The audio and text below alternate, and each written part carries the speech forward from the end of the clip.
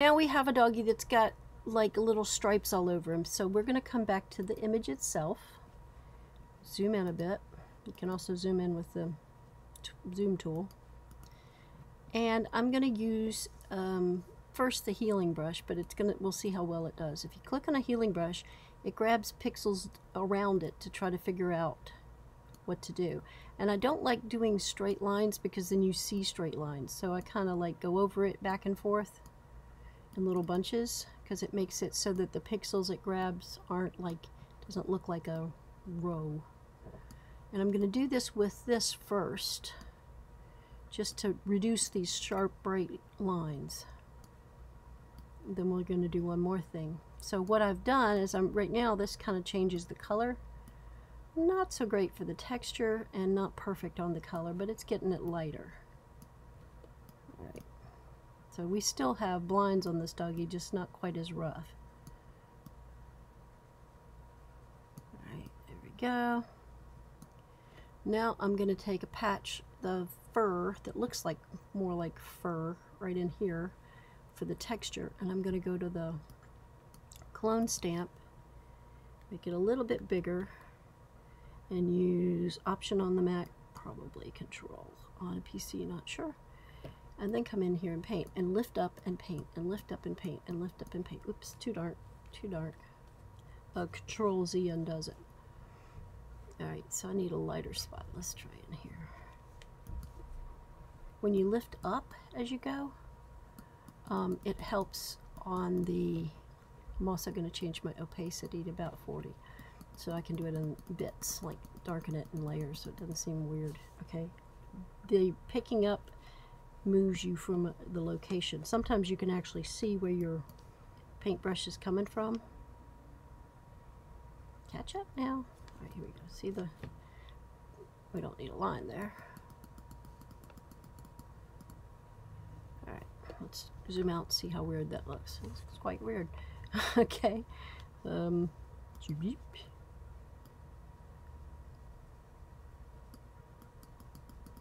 Brush his little fur. You know what? I did this before and it looked great.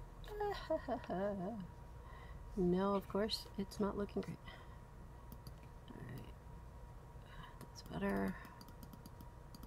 And the idea is you don't want an obvious... You want it kind of blend and look like it's supposed to look. Alright, that's looking better. Less likely to look like lines. Sunbeam lines. Here we'll do this again. We're going to start and hit Control and try getting rid of the sunbeam lines this way. And maybe click over here and make it so there's no more. Now we got to fix the little nosy.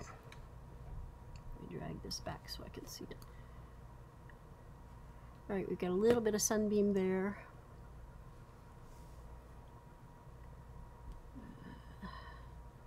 Go up here. So it's not that noticeable, and we're missing part of his snout. If you turn it on, you'll see. So let's come back to the mask up here and paint with white to add, black to subtract. We'll add back in his little snout. And if you turn this off, you see I added a little too much there, so I'll take some black, come down and zoom it out a little better. Alright, cutie pie. Now I'll go to the actual picture itself and let's work on these eyes. Eyes are the windows to the soul, and it's good to make them work well. So I'm going to zoom in on the eyes, and I'm going to look at lightening the shadows with my lightening tool. And I'm going softly. So here we're going to kind of lighten it up. Think of the whites of the eyes that we're lightening up. In this case, it'd be the browns of his eyes. Make it a little smaller. Doesn't hurt to really go over the highlights, because the highlights are what we really want to see in an eye, and he's got some good highlights here. Alright. Now I think this got a little too light, which is easily fixed. You can go in here to burn and darken around the pupil again, trying to avoid the working around the highlights. Alright, Now that looks a lot better. What a cutie pie. Alright, he is missing some feet and part of his tail. So, I don't think I might want to, let's go down and fix the tail real quick. We're going to do the healing brush and just do over the texture to see if we can get the texture of a tail here instead of the texture of the toy. Bigger brush. And it's a little less looking like a toy is over there. Okay. Click back on the mask, click on white, paint back in the, oops, other way around, click on, no, I should have done that. White, I was on black, that's why. Okay, I'm confused. Oh, pardon me, I'm still in the healing brush. This is where you get silly. Okay, back to the regular brush, and on white, and do that. There we go. Alright, fixed it. Most of the time that there's a problem, it's because you forget what layer you're on. Let me check it out here. Yeah, that's pretty much it. Actually, right there, look. Right there. Maybe that's okay. It just looks square to me. Let's paint it in a little bit. Yeah, that's better. Alright. Now, there we have a cutie pie dog. Little fluff here has to do with the masking. Fix that real quick. So now we're going black to take away on the mask with the brush. Zoop. There we go. Alright, now we got a puppy. Couple of things to do to make it laser ready. First off, if you don't really like this being really dark, it is what it is, but we can make it a little lighter. Broaden the tool and lower the exposure up here. Kind of paint it. Get off the mask and get onto the doggy and paint it. Now you'll know if up here, if you're going too hard, it'll like, ugh.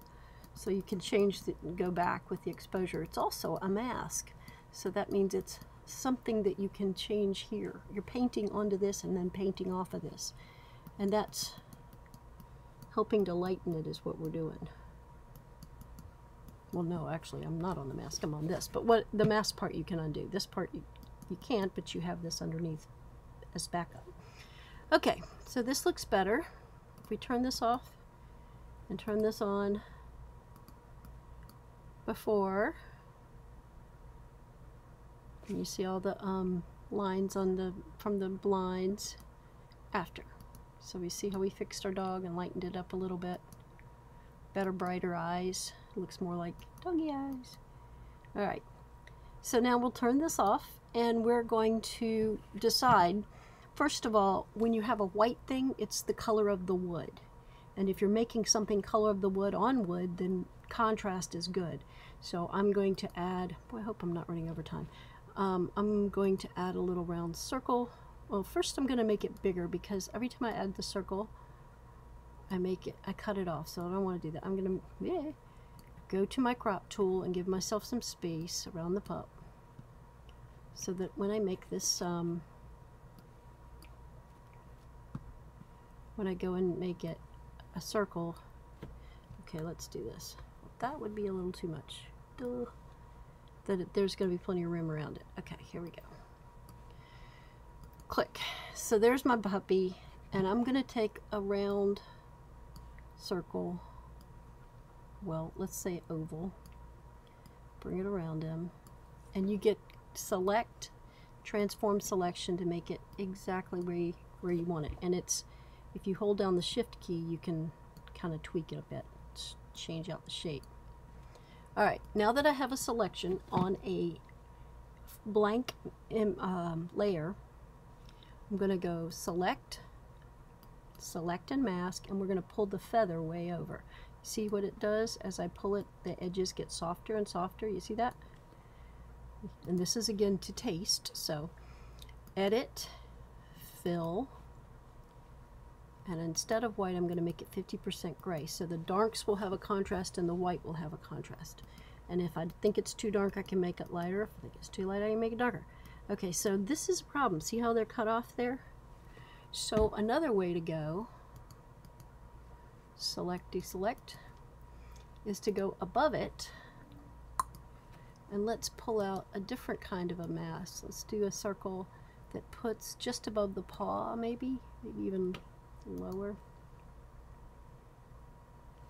Transform selection. So let's go in a little bit there. And because of that, I'm going to take this gray. Well, no, not with it selected. I'm not.